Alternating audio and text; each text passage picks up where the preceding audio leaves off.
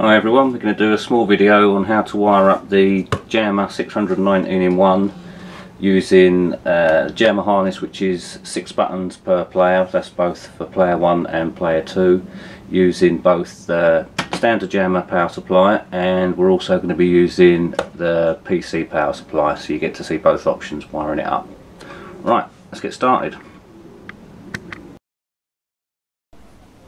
Okay, first of all we'll start off with the board. Have a quick run through. We've got here audio out jack, which you can then connect to an amplifier, volume control. The next one is the connection for a standard PC Molex power, which is the same as the hard drives you get in your PC or your CD-ROMs. Next up is the Jamma edge connector that goes to your loom. And we come around the reset button here, so you can get in and change the options. Dip switch here to change the resolution. Trackball input. VGA monitor, that's a standard computer monitor or plasma LED TV if it's got that connection. And lastly we've got USB for a PS2 controller. And we have standard Jamma power supply. Just let that zoom in for a second. The bottom 3 connections just go to your normal 240 volt plug, so on the end of that it's just a normal plug that plugs into a socket.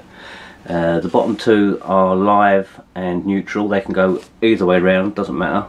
Next one up is your earth, which is FG, and then coming on to the other ones we have plus 5 volt, which is the red wire on your Jamma Jamma harness. Sorry. Next up you've got 2 grounds, which will be the black wire, minus 5 volt, which is green the loom, you don't need it for this board, and the last one at the top is the 12 volt, and that's the yellow connector on your harness.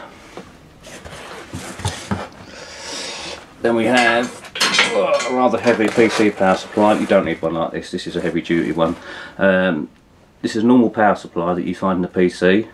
Only difference being, when you plug this straight in, nothing will happen to it. It won't turn on. It normally relies on the motherboard for that to be switched on. So you have to do a slight modification to the connector that normally goes into the motherboard. If we go in here, you can see the green wire, which is obviously the green wire there. It's got a small bit of wire coming out, and it acts as a jumper, which then goes into the earth wire next to it, the ground wire next to it. Now if you're going to use a power supply just for this, you can pull the wires out here at the bottom and then solder them together and put heat shrink over them and cover them over. Or if you don't want to do that, you just put a small bit of wire at the top like that, and it just acts as a jumper, so when you turn that on, the PC power supply will turn on and you just turn it off from the plug socket. Alright, next up we have what most people find the most daunting. That's the loom. There's not really a lot to it when you break it down. If we undo it like so,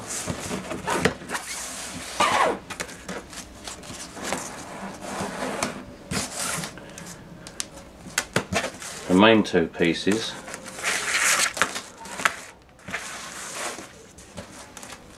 are already separated for you.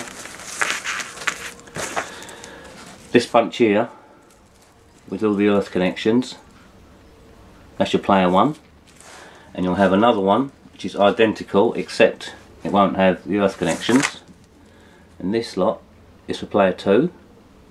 So you've got player 1, player 2, that there is over half the loom just in those. Next up we have the big thick wires, and these are what connect to the Jamma power supply. You have yellow, which is your 12 volt, red, which is 5 volt, and then your black, which is your ground. Again, you've got green there for minus 5, you don't need it for this board.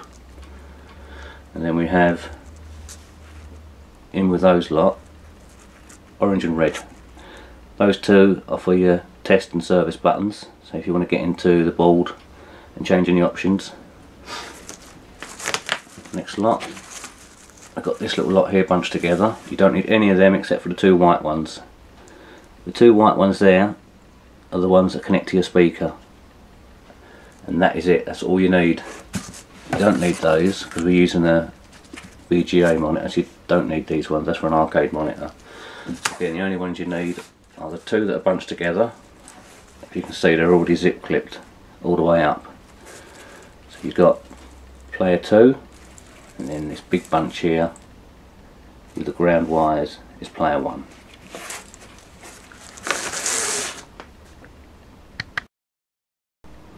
Right, first up we'll connect it to a PC power supply, and this is literally a case of there's your Molex connector.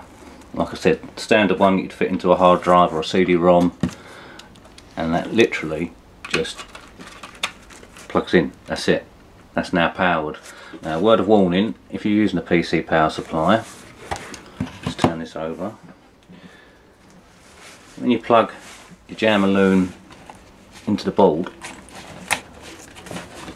like so, the wires that are intended for the Jamma power supply, they will all become live.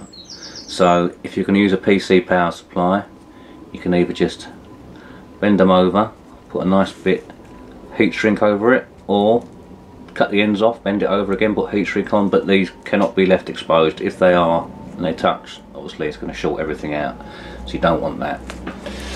So that's how easy it is to connect the PC power supply. It's literally just that, straight in, done. But again, don't forget to cover over the power wires, otherwise it'll all go pop. Next up we'll do the Jamma power supply. Again, I'll quickly go through the bottom. These just go to a normal plug,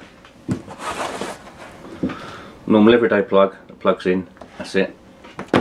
Again, be careful because these are live, so don't put your fingers around them. Let's start off with the power wires from the loom. We've got 5 volt at the bottom, which is your red one, and obviously don't have this plugged in while you're doing this. You just screw that one into there, like so. That's it. Next one up, black one, that's your ground. You can use either one of the grounds, it doesn't matter. Put that in. Again, just screw it in. Next up, mine's 5, which is the green, don't need it. So just bend that one out to the side. And then the top one, the last one, is your 12 volt, which is the yellow wire.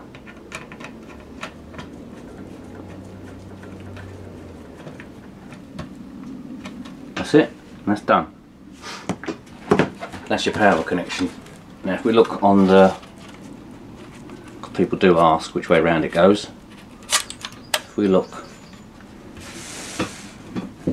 on the loom and the edge connector, you can see where it goes here, then there's a split, and these all connections here are the smaller ones. If you look at the loom itself, you can see the big four power wires.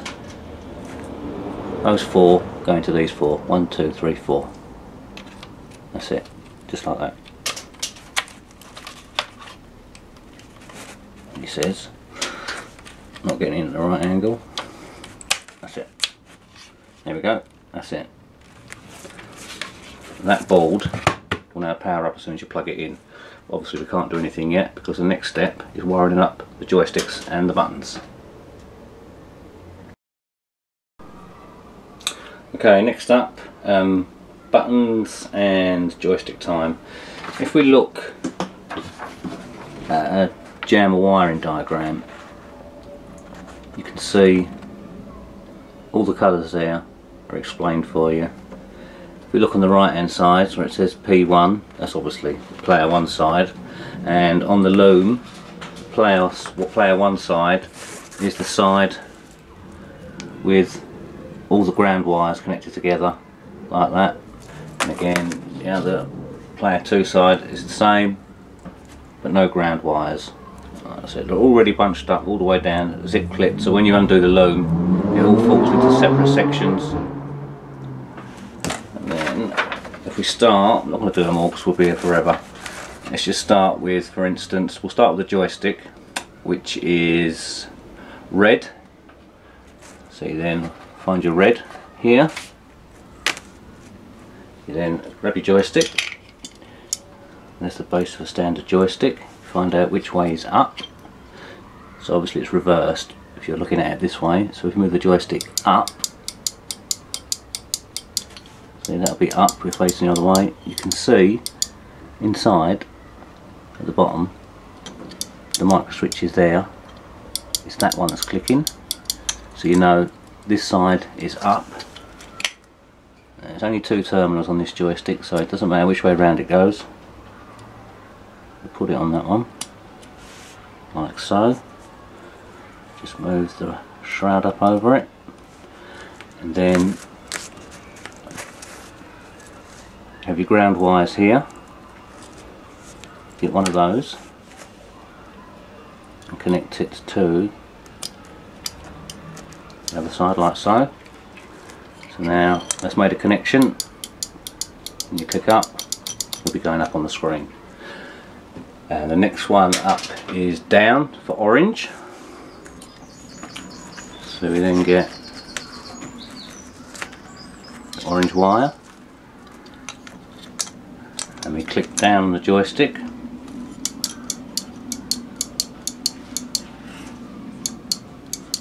Like so. And you then know it's the opposite one in that corner there. Again, we'll put the orange one on the bottom like that, and then if you undid the cable tie, this will then stream out.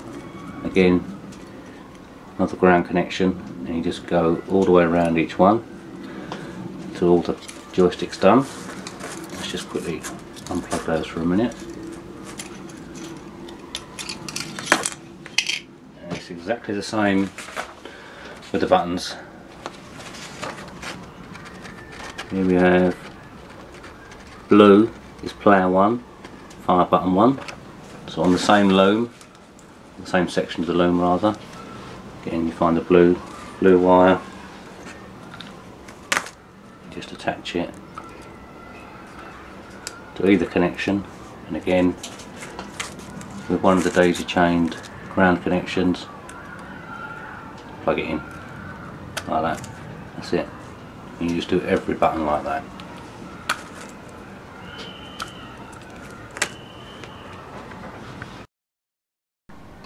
Let's have a quick run through then. So you've got the Jamma board, and this setup is using the Jamma Power supply. And as you can see, the connection at the back going to the monitor is just a standard VGA monitor lead. That can go to both plasma TVs, LED TVs, LCD, providing that the actual television itself has got the connection. So there's no need anymore to get hold of expensive arcade monitors. You can just use the standard stuff that's around now. And if we come over to the power supply, let's go through that again. The bottom 3 connections are the 3 connections that go to your 240 volt outlet indoors. The bottom 2 can go either way around, so it's live or neutral. And the third one is the earth from your plug. And then we have 5 volts on the power supply, which is the red wire from the loom. And on this power supply we have 2 ground connections. That's the black wire. You don't need the -5 volt. Like I say on this one, so you can bypass that and just put the wire away. And the top wire, which is the 12 volt, that is the yellow wire. And we've just briefly wired up one of the joysticks. There you can see that the daisy chain ground wire going around, and as I said, it's the same for all connections, and then lead that connection onto all the buttons. And if we come onto the game itself, you can see that just moving the joystick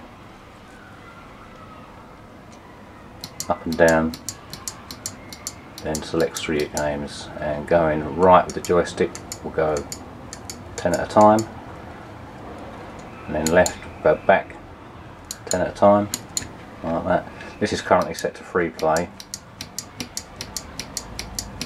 As you can see, there's a timer going down, and once that reaches 0 it will then go into the demo mode of whatever game is running.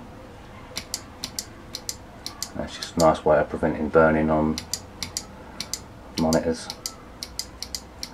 One last thing, small dial on your Jamma Power supply, that's to change the voltage output. It should be no more than 5 volts.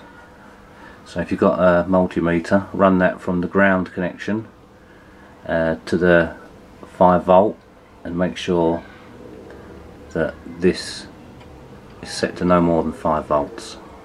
And that's it, that's all there is to it. Like I say, the hardest bit that people find is the loom itself, but it's all self-explanatory. When you've got the printout of the Jamma, you can see that it's literally, it's just the colours are there, it's already laid out for you, and it's just a case of putting those onto the buttons, again onto the joystick, and the 2 white ones go to your speaker. If we look up here, there you go, there's the 2 white ones. Next one's down, you don't need those, that's for the arcade monitors. Test switch again, that's red and orange. And if we go down, you can just see all the setup for both player 1 and player 2 for the joysticks and for the buttons. And that's it, nothing to it.